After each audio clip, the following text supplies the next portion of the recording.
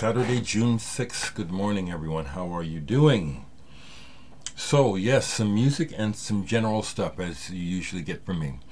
We'll start off by saying rest in peace to Stephen Priest of Sweet, their bass player. No, I have never bought a Sweet record, but it was good on the radio, and I did enjoy it. Love is Like Oxygen, I think, is one of their impressive songs. When I was a kid, I got tired of the glam thing pretty quick because it seemed too tongue-in-cheek, and I didn't know what the point of it was. You know, boys dressing a little bit like girls. It's like, what? Even then, my thought was, what is the big deal? I mean, this really is the way we are. Rest in peace. The other person who passed away yesterday is Rupert Hine. Mostly known to people for his production work.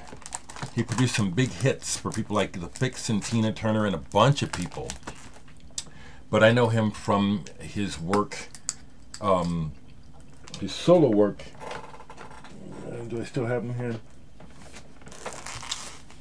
These early ones. I'm still on the lookout for an affordable copy of this on vinyl. Rupert Hine's Pick Up a Bone. And then this one I've never even seen an actual album of. Unfinished Picture, Rupert Hine. He had golden ears. Great producer, but also a good musician, and had a distinct voice of his own. So I have just a couple of his records. Immunity, this is really good. Somewhere between pop and what they call new wave. This one, The Wildest Wish to Fly. I don't think he had a hit up here, but I remember the video. Something about love. Misplaced Love. Interesting man with that jaw. What a jawline, huh? I liked him. Do I have one more still sitting out? Well, yeah, I do.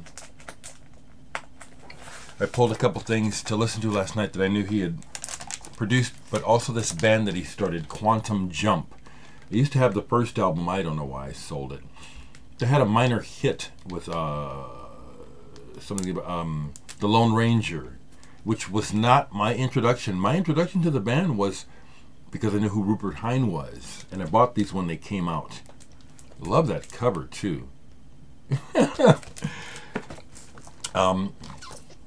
produced this album by Camel. I Can See Your House From Here. Good album.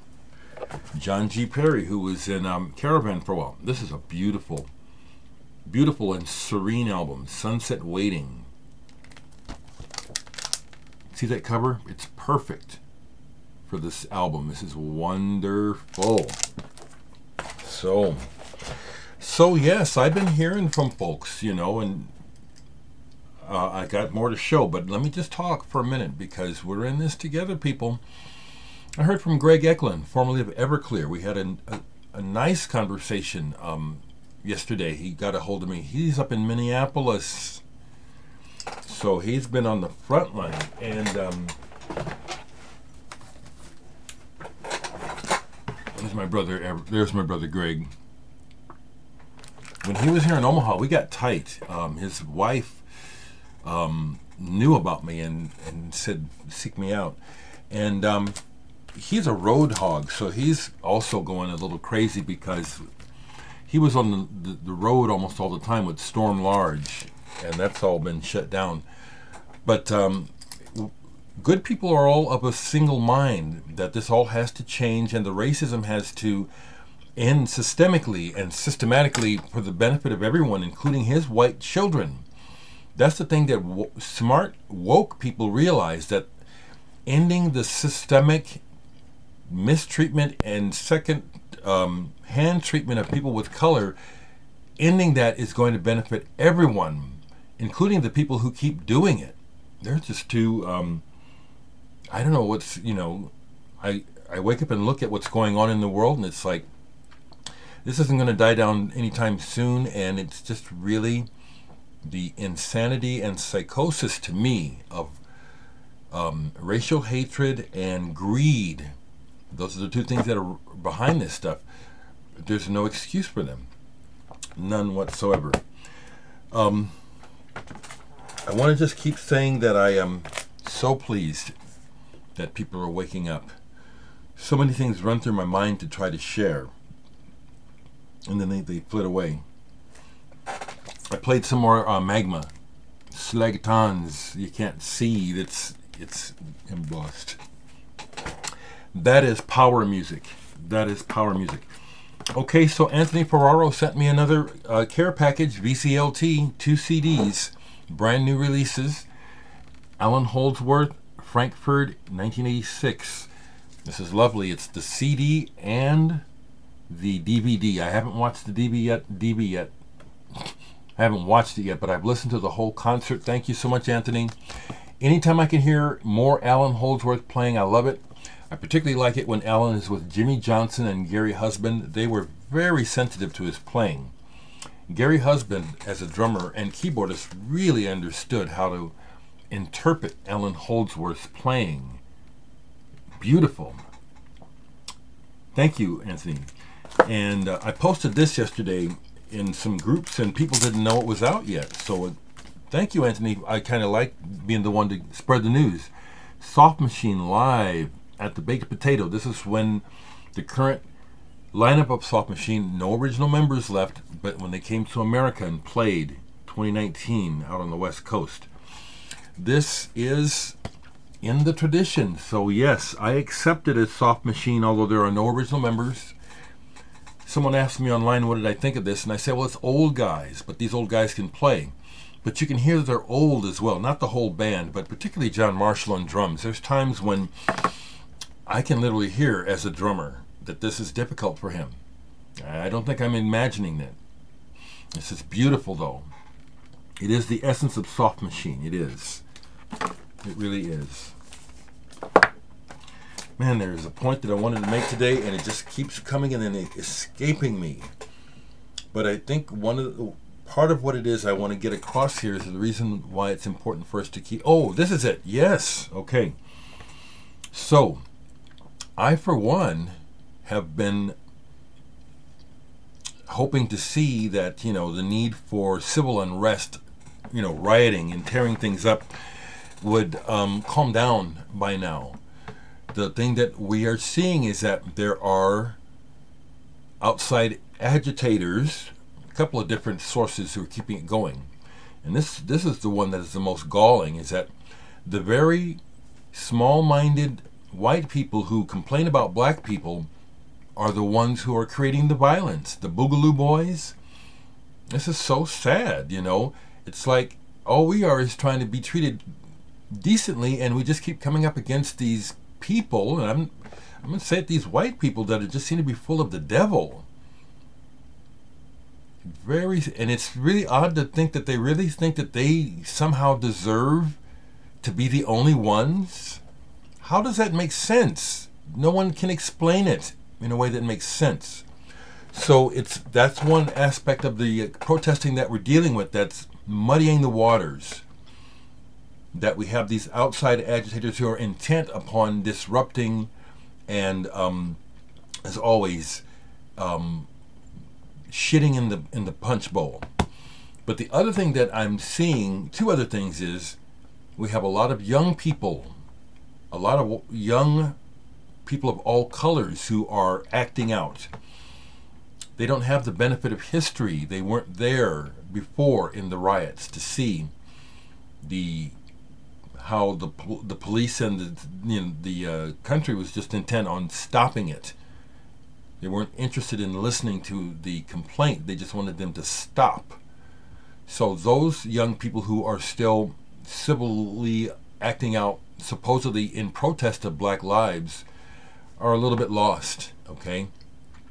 And then the other thing that I would say is that if there are black people who are still causing damage, physical damage, well, that's how deep the frustration is. I don't excuse it, but we are already hearing where, unfortunately, the blind destruction is destroying a lot of black and minority-owned businesses. But that's how intense the rage is. I do not condone the violence, but I understand where it's coming from. I also understand that to a degree, there needed to be some in order to catch people's attention, okay? But at this point, good people who want change don't just want to riot and fuck shit up. And that's what white racists and people like Trump are saying against the protest and against black people and people of color. They always want to go to that and just say, well, you're just a bunch of dumb people that want to tear shit up. That is not true. And yet that is what I'm hearing, you know, coming from the right. I'm not left, people. I'm not left. I'm a person.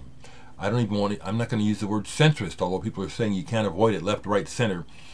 I understand that, but I'm an old hippie. Fuck that ignorance. All of it is ignorant and stupid. Catch up with me. I'm a citizen of this planet. What the fuck are you people? Left, right. Idiots. All of you. What the fuck? It ain't gonna work. Left versus right. It's not gonna work.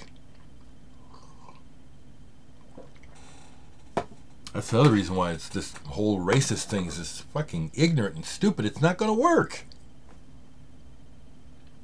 It's also why the intensity of everything is so intense, because we have such a long history worldwide of white people just doing wrong and fucking up and taking advantage everywhere.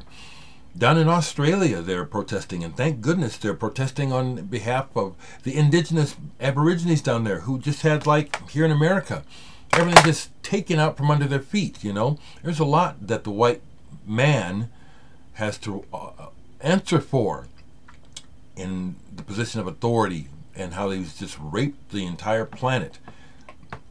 Why is it that the white people were able to just go to Africa and just take everything, the diamonds and the gold? It's wrong. It's wrong. It is wrong. And this is what it's about, the outrage. It's like, historically, these folks have been out of pocket forever, and they wanted to go back to that? Hell the fuck no. I could be hateful against white people, and I'm not. I'm hateful against this injustice.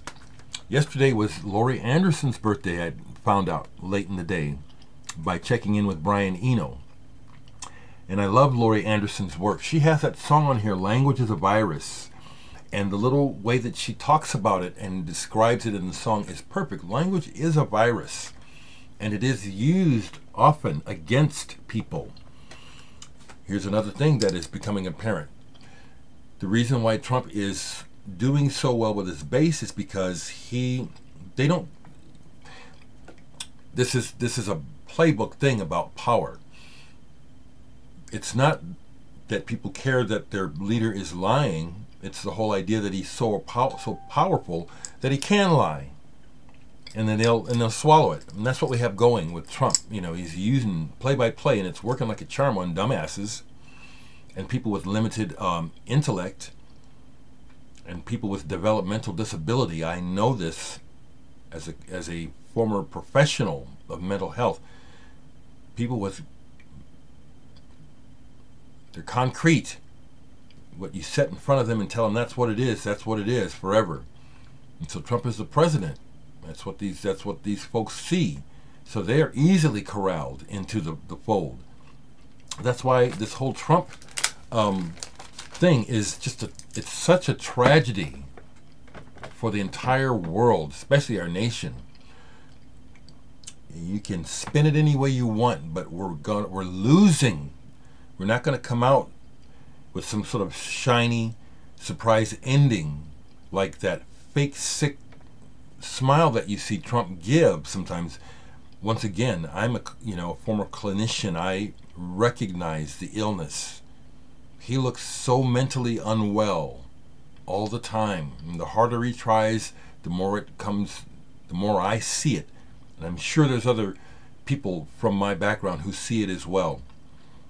It's too bad Congress has no nads, cowards.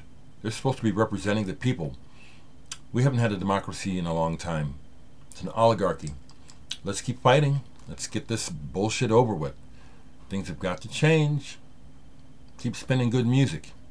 Oh, more information about my upcoming show and other stuff soon. Have a good weekend.